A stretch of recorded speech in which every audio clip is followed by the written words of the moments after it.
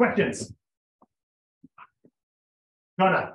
So is it biblical to set boundaries with lending money? What do you mean? Because in the beginning you were talking about if somebody asks to borrow, you're supposed to say yes and give it to them. Mm-hmm. So what if they ask you often, or they're not paying it back as quickly as they said they would, or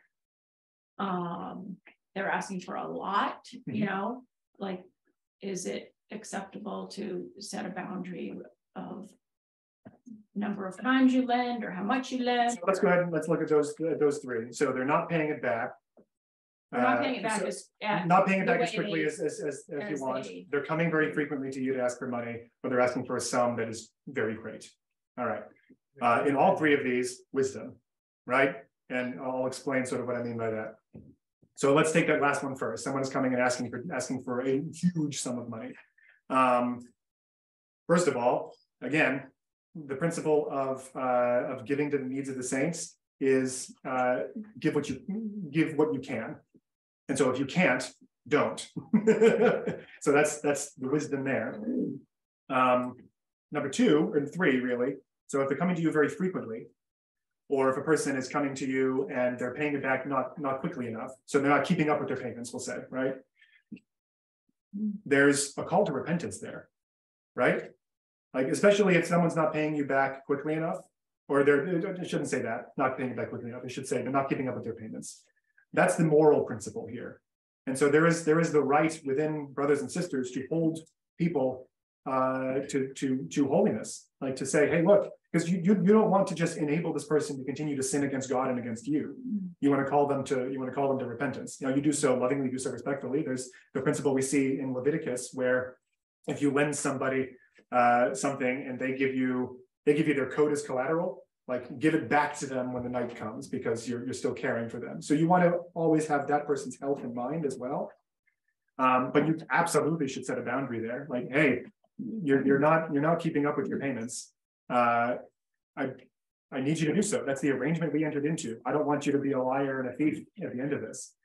In whatever language works in that relationship. Like, that's just the principle I'm laying out there. And I've seen this happen. Like I know of well-meaning brothers and sisters in Christ who have taken folks in and they agreed on this amount of payment every month.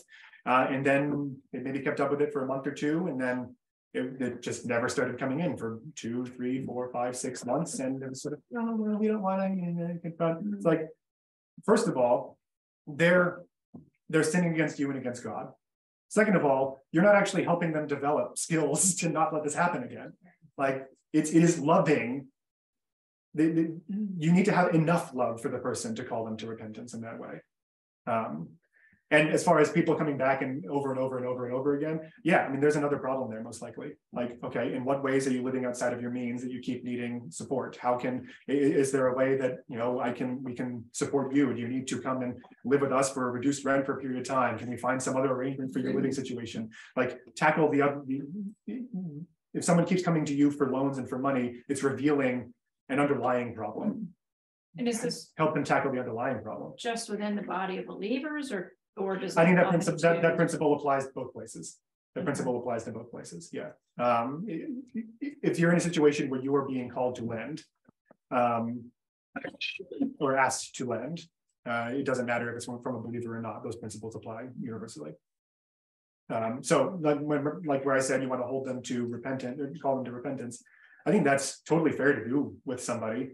Like, and again, it might be an opportunity if somebody's not a Christian and they're not keeping up with a payment to you that you've lent them money.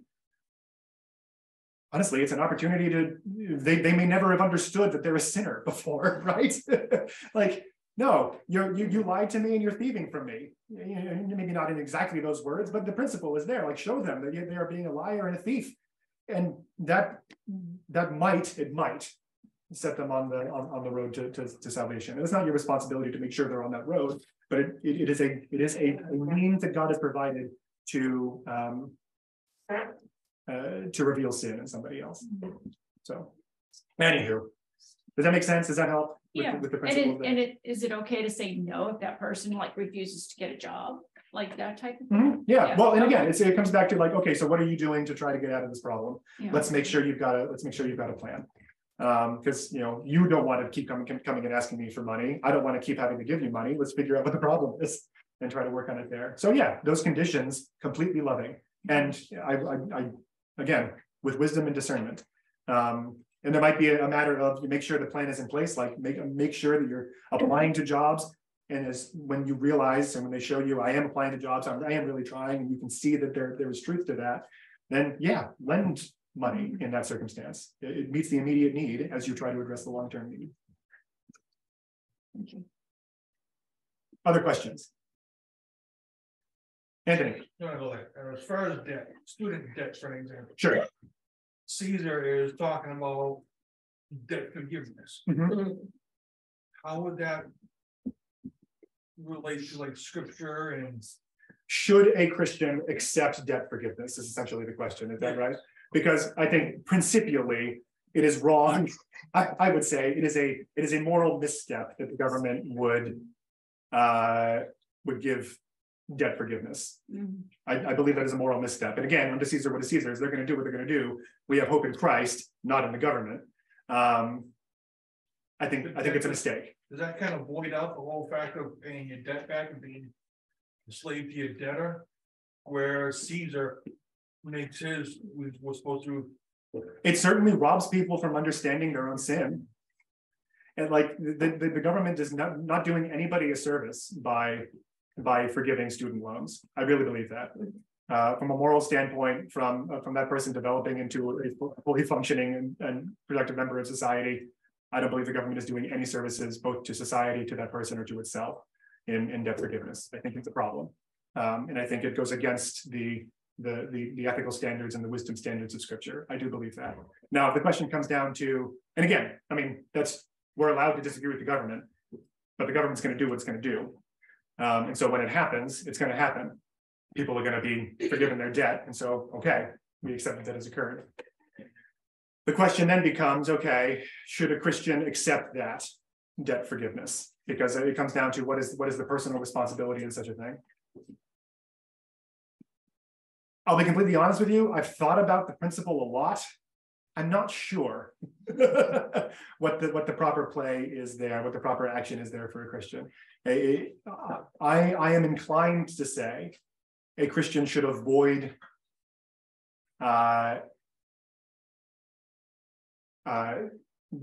accepting the debt forgiveness on moral grounds, because there is an element of thievery there to some extent. So that's where I'm inclined to say, but I don't want to stamp that with Pastor Will says this, but that's my inclination. Any other questions? Does that answer your question? Are you looking for, okay, Dave? Is it right for the government to forgive a debt and transfer that debt to another person? Yeah. Well, exactly. That's the thievery element there. That's the tyranny element there, right? It's the same thing with declaring bankruptcy. Person is forgiven, but the rest of it is paid for it. And again, bankruptcy, like people, if you're in a position where you need to declare bankruptcy, declare bankruptcy. But if you're declaring bankruptcy, it is revealing that you made lots of mistakes along the way, most likely. Alan. You might have made mistakes along the way, but there's also conditions that happen. You invest in a business, you have a recession. That's 2008, yeah. And your business gets wiped out.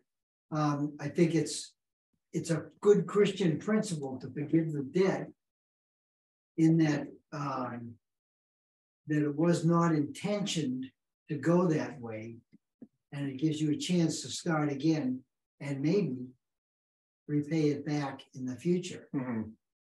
Well, and that's exactly it. Like there's a Christian, it's completely within their rights, and it's even it can be very moral. There's a wisdom element to forgiving a debt that somebody owes you.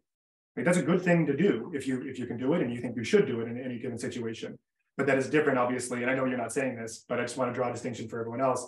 As Dave said, there's a difference between me forgiving Alan a debt that he owes me and the government forgiving debt. The government can't forgive debt. The government just shifts debt. right? Right. So there's a distinct difference. It would be like me saying, all right, Alan, you no longer owe me anything. Donna's going to pay it for you. No problem. Okay, so kind of continuing on what Greg was saying there, so say you have a debt with someone, you can't pay it off, that person goes, don't worry about it. You don't have to worry about this.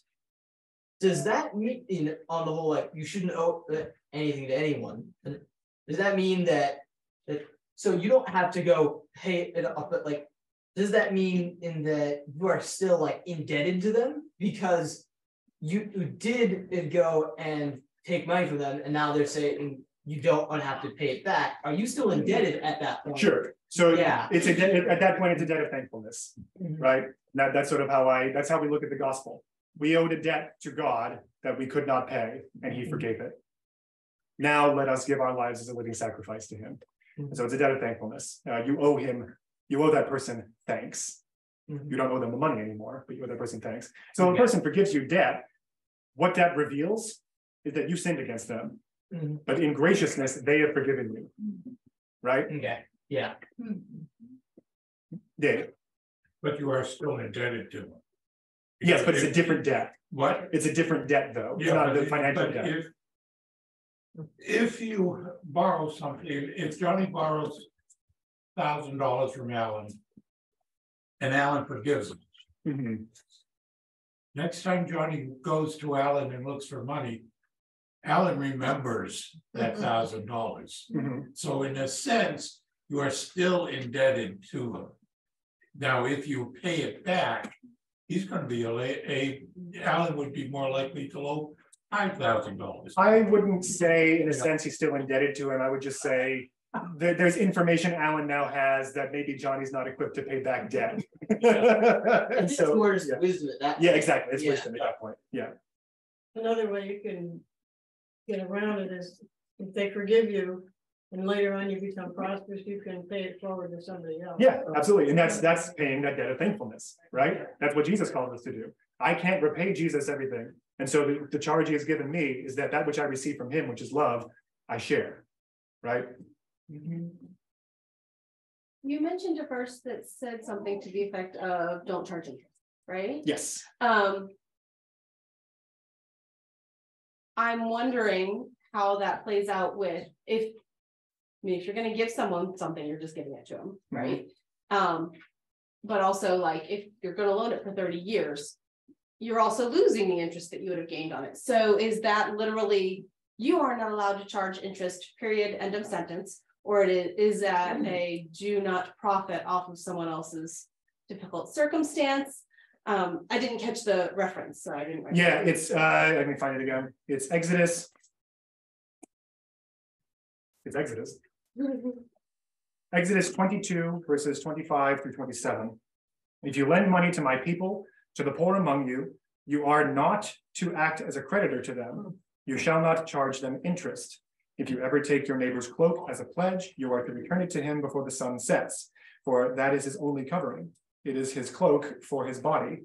What else shall he sleep in? And it shall come about that when he cries out to me, I will hear him, for I am gracious. So that's the reference for it in Exodus. Now, two things here. The first one is that was legally binding to the Israelites. It is principially binding to us, I would say. And I think you're correct. The principle here is do not seek to profit off of somebody else's need. I would encourage Christians. I can't really think of a situation where like a person-to-person loan should require interest. I guess I'm saying, like, let's say my brother wanted to buy a house, and rather than put him in a position of having to loan from a bank, I was like, oh, we can help you with this, so you won't have to, whatever, your credit rating's weird, whatever, right? Would it be wrong to charge interest so that I am not losing money? Or should I just say, here, take the cash? That's a good question. I think another example could be like, hey, I'm trying to start a business or whatever it is. There you go. And so there's this intention for increasing returns and whatnot. It's not this person's need or I don't eat. It's this person's, I'm looking to do this thing. At that point, that's a business investment. It's not a It's not like a Oh. personal loan to cover a need. Okay, so an investment would be, I'd say, okay, I could be wrong on this. Don't give this the will stamp of approval here. But I think I would draw a line between incurring indebtedness and entering into an investment. If then what you just quoted from Exodus, it starts out, the poor among you. Yes, the poor among you. That's right. Yeah, That's right. so if you're someone who's an entrepreneur and you're loaning them money. Yeah. Yeah, I think you have absolute. That's right. Right. That's right. Business investment versus taking advantage of the poor. I agree. Right. I think I saw Doris, then we'll do Sam and Johnny.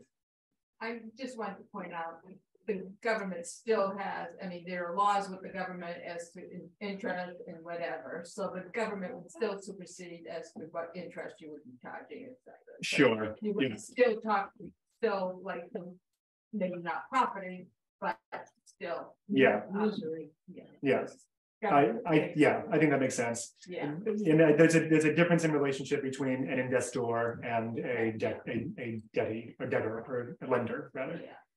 Sam. Does this mean that the town of Bedford owes us a debt for all the money that they caused us with the building and? Next question. We'll do go in order. Johnny, Peggy, Donna.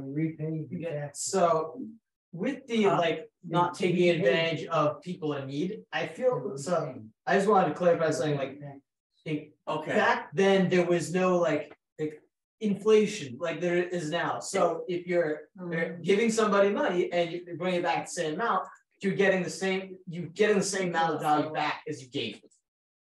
In modern times, would it be appropriate to like, okay, this loan has interest on it to offset inflation. I'm giving you the same amount of value as you give me back. So here's what I would say to that. First of all, if you and the debt and the debtor want to enter into an arrangement along those lines, you're both allowed to do so, like as long as you're upfront about it. I would also say, maybe the better principle is, hey, I give you $100. Inflation was 9% between the last when I lent it and when you're paying it back. Let's say you owe me $109. You can make that arrangement, but if you enter into the arrangement, I'm giving you 100, you'll owe me 100 whenever you can pay it back. You receive the 100 because that's the standard that you set, right? Peggy. It wasn't, I was just. Oh, you were notifying me that Johnny had an hand up. No, just a moment. Gotcha. Donna. I just wanted to go back to what Cheryl said. So if you're lending personally, you shouldn't charge interest. And I think what she was trying to say is like, I could invest this money and make interest on it, but instead I'm giving it to you. And she's looking to just be made whole, but that's not biblical. There's a difference between investing and lending to someone who is in need. If you're lending to someone who is in need, do not charge interest. As a Christian, you should not do that. If you're investing, be wise. All right. Dave. And in doing that, you're teaching a lesson. Right. It is not so much that you'll get the money back, but you're giving the impression that you're Christian. Yes. And at the same point, they're going to be more likely to invest in someone or give to someone somewhere down the line. And I think that's actually a really great jumping off point for wrapping this up. No more questions. Exactly right. And so all of this, and again, we've been discussing the ins and outs of debt, and all of this, all of 12 through 15 of Romans is all about how does your conduct bring glory and point back to God. And so what Dave said there is absolutely right. So as we walk in these principles, our focus is not make the most money off of this debt. Our focus is not make sure I follow these rules perfectly right. Our focus is how do I represent God to others, and in so doing, guide them to Christ. And what we get out of such an arrangement is eventually a well done, good and faithful servant. Yes, live for eternity, not for today. And on that note, all done. We'll go to announcements.